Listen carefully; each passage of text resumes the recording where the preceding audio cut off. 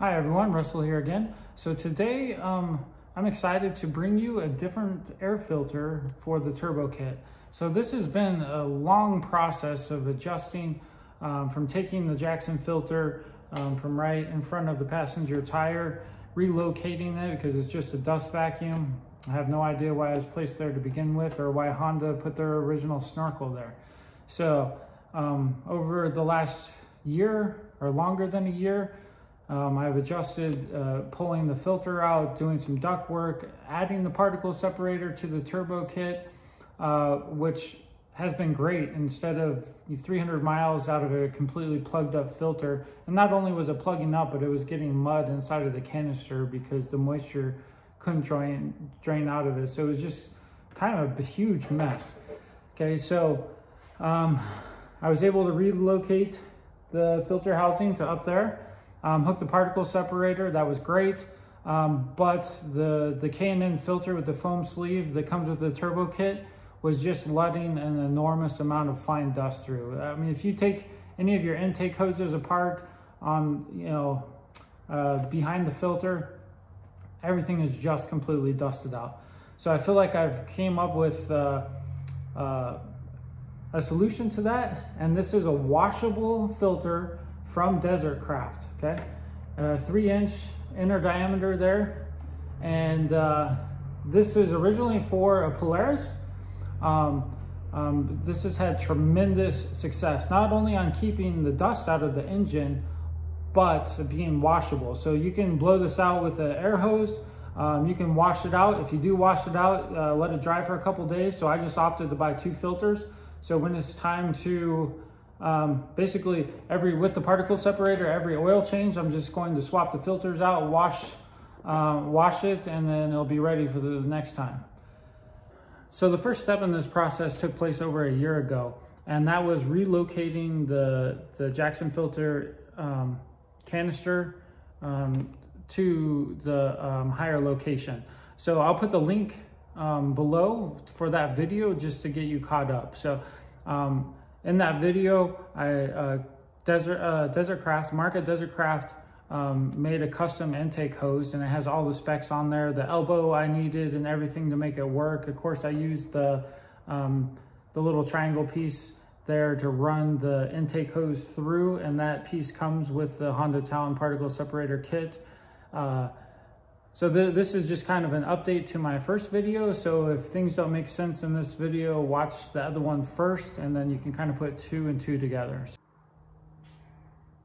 All right, so what we have going on here, here's the Jansen Racing canister, filter, foam sleeve, lid, everything that I'm replacing. So I'm just taking this out and doing away with it. And the reason I'm doing away with it is because it is letting way too much fine particles through and into the intake system.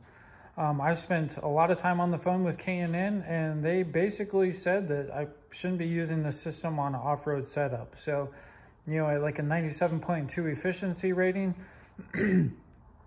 it's just letting a bunch of stuff through. So here's what I come up with on the side. So to replace this, the Jansen canister, these bolts are 4.5 inches on center that you clamp the filter up to.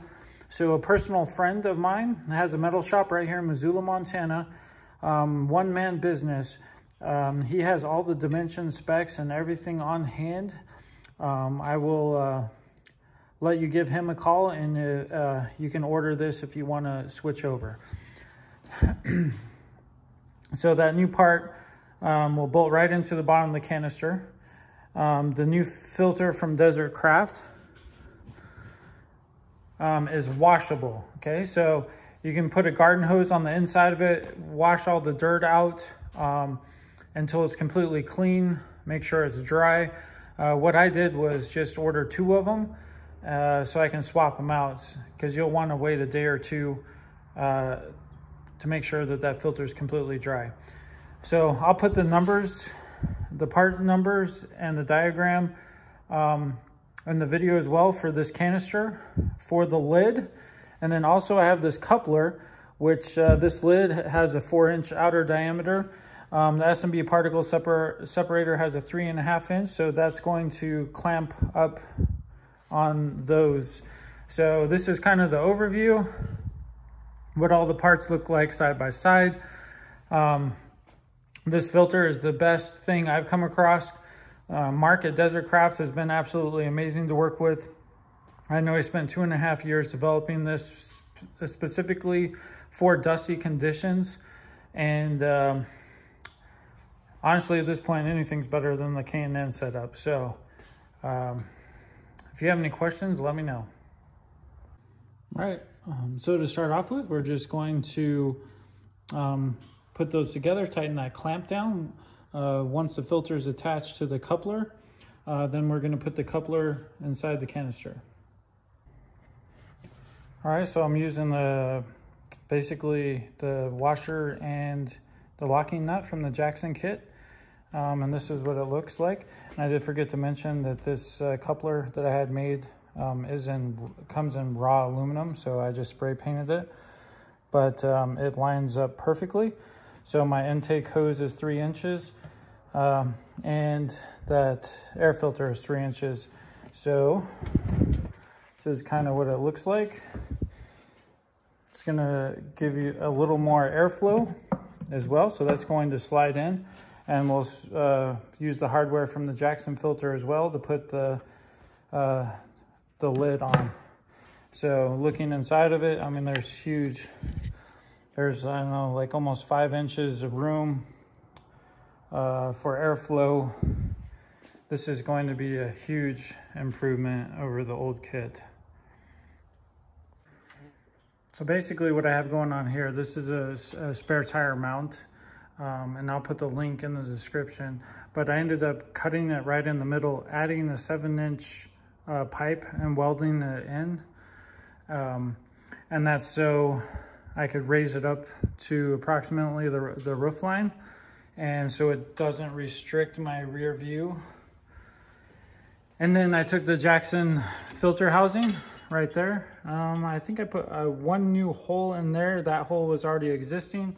Got some Axia alloys. So this pipe up here is 1 3/4 instead of the standard 2-inch on the Talon. And then, so I have the housing here. We're just going to position both of these to where it lines up perfectly. And then the intake hose is going to go on the end of the canister. All right, so this is what it looks like completely assembled. We have the coupler, of course, 3.5 inch to the S&B, 4 inch to the lid of the new canister. Particle separator on there. Also, one thing to keep in mind is the clamps for the particle separator for the Honda Talon come in a 2-inch, but you can order directly from S&B the 1 3/4 inch if you do a setup like I have. We have the intake coming in there on the side. So since I bought the original Honda Talon particle separator, it comes with that piece, so the hose just goes through there. I just have these on everywhere that could possibly be a rub point. Hose coming in. So this also acts as a snorkel. So that's a little above 6 feet off the ground. And I am so thrilled to have the K&N filter gone. So the other thing, I did have to get a couple new hose clamps. You can see this one kind of lines up with the Jansen bracket. This one's kind of in the middle, but I don't think that's going to be a problem. So let me know if you have any questions, and I'm super excited to have this washable filter that's going to catch all the fine dust. Also, if you want to add a little bling to your particle separator, you can take out the piece here on the front. Just pops out. There's just those 2 little tabs on the top and 2 on the bottom. You can paint the original one, or they have some metal ones as well. So let's see, I got a silver one, or you can put a red one in. So just a little idea if you want to spice things up.